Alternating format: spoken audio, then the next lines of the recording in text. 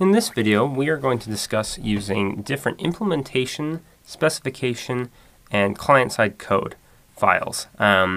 Previously, we've talked about just creating a class inside of a header file like this, using all inline functions. And then we were obviously able to go ahead and use these functions over here inside main. But there's actually, well, with inline functions, this is just fine.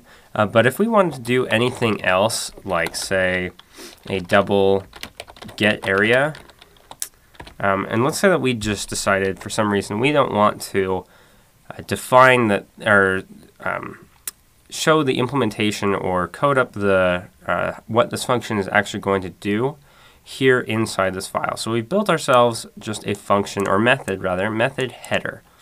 And now we want to go ahead and define the rest of getArea and say what it actually does.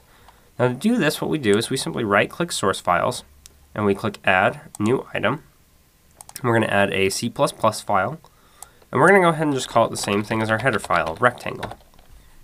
Now here we need to #include, and we have to include the rectangle.h. And now this gives us access to our rectangle class. And now we're going to do something that seems like it might seem kind of foreign right at first, but it actually starts to make sense pretty quick. So we're going to write this basically exactly like we would a normal function. So first we put the return type, which is double, because we're just writing the function definition for this prototype. And now we have to specify the scope of this function. And so this method is within the class rectangle, and so rectangle is the scope of this method. And so what we do is we say rectangle, and then we put 2 colons. Now these 2 colons together creates the scope resolution operator. And basically what that does is it just says whatever is before the colons, that is the scope, and whatever is after it is what I'm defining that is within that scope. And so we're saying double rectangle getArea, and then now we just treat it exactly like a normal function. And so we will return, and now this is kind of cool. Since we are now within the scope of rectangle, we actually have access to the private members. And so we can simply do return length times width.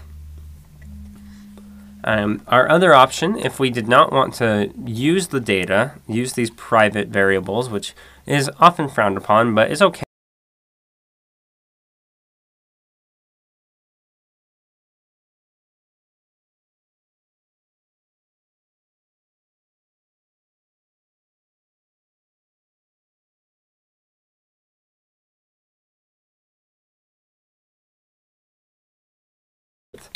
So no stressing about that. In another video, we've also talked about constructors. And so if we go ahead and add a constructor,